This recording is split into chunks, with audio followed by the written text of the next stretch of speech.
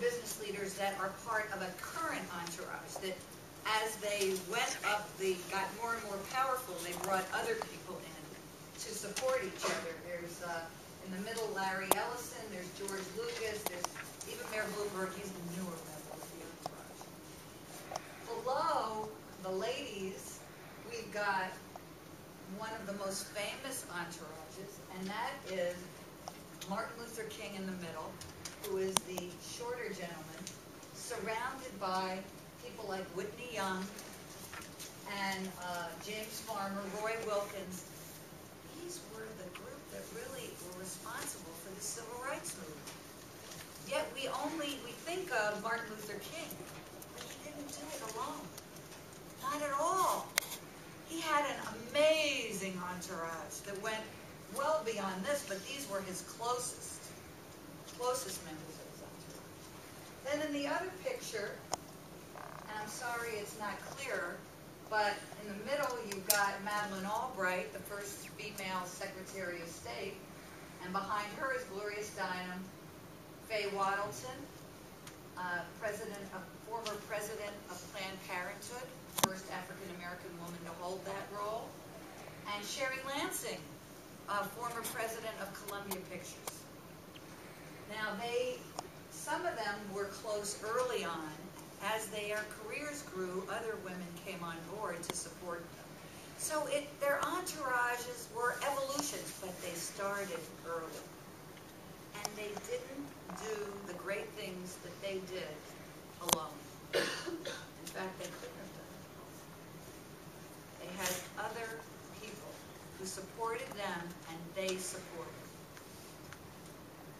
So, how do leaders attract an entourage? Because, you just don't go out there and say, here I am, come, be part of my group.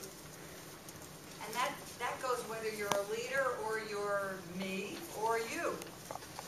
There's a few things that attract people to be part of your entourage. Your vision, your mission, your communication skills, and having a communications plan. So we're going to look at each of these briefly. Why would you need a vision? Companies have visions, right? But think of yourself as a company. Think of yourself as a brand. Each of us is our own brand. What's your name? What is Paula? Paula, you're a brand. What's your name? Zaina? You're a brand. Your name? You are a brand. Each one of you is a brand. And just like a brand, you need to have a vision for yourself. Your vision is what you stand for as a person. And it may relate to your career. It may not. But I want you to think about, in developing what your stand is, think about what are you passionate about? What is it that lights you up? What is it that makes you want to get up every day? That excites you? If you had your choice of having any career in the world, what would it be? What would you do? How would you spend your time? And also think about, are you an expert in something? Or what would you like to be an expert in? These are the things that, when you give thought to this, put it together and you have a vision. Your mission. Once you have the vision, then you look at what are your goals as it relates to that vision. What would be your long-term goal? Maybe it's to lead an internet company of a particular kind. I mean, it could be anything. It could be a not-for-profit you want to create. So what is your long-term goal? And then what is your short-term goal? Which will lead you, ultimately, to your long-term goal. Which will ultimately lead you to your vision coming true. So we have to be strategic, just like a company is strategic. Strategic about ourselves, and isn't it worthwhile? Who's the most important person in the world? It should be you. Not that we don't say that our children, our mothers, our parents, our family, of course they're very important to us. But I follow something that a very famous philosopher by the name of Fritz Perls says. And he said, take care of yourself so you can take care of others. If you're out there just taking care of everybody else, guess who gets forgotten? And you're not going to do a very good job of taking care of other people if you haven't taken care of yourself first. So think about those goals. Now let's look at your communication skills. The most successful people, the people with the most helpful entourages, will be good speakers. Doesn't necessarily mean you have to get up in front of a room and speak like I do, but when you're communicating with people, you speak to them in a way that they understand what you're saying to them. You're focused. You're not all over the place. Another very important communication skill, and I actually think it's even more important than speaking, is listening.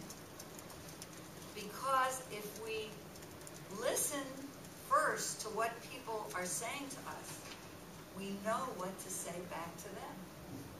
If we've really heard them, we know what they're interested in, and then we can form our response. But if we just jump in there and start talking, we have no idea what it is they want to hear us say, do we? So I believe that listening comes first, then speaking. Obviously, if you're an engaging person, if you have a personality, and everybody has a personality, but if you allow your personality to come out, that is a part of your communication skills.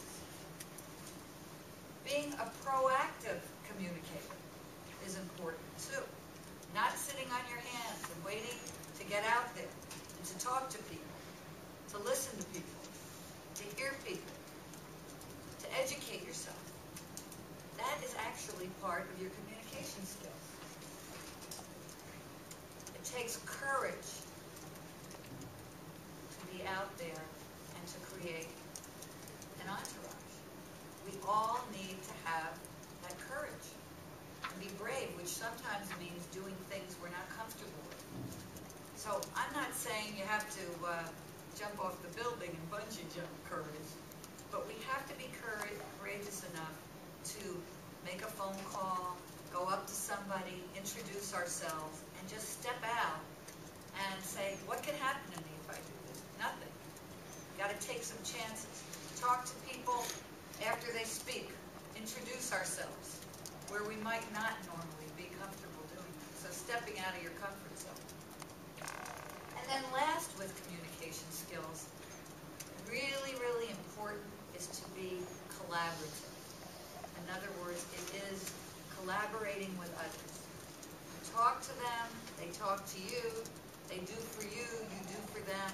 But collaboration, I think, is one of the new, most important leadership skills. Not just what we're talking about here, but to be a leader in the future, you have to be collaborative. And I think that that's one of the things we're very frustrated with right now.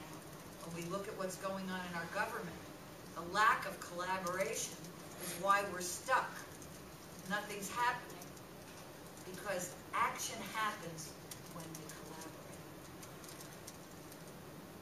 So you may look at this and say, well, I can do, some of these apply to me, not all. Some may look at it and say, that's not me at all. Well, guess what? The good news is you can learn these skills. They're not necessarily natural born. I mean, some people are born with these skills, or some of them, but most people aren't. And you can learn it, you can practice it, you can just get it from experience. So that's the good news.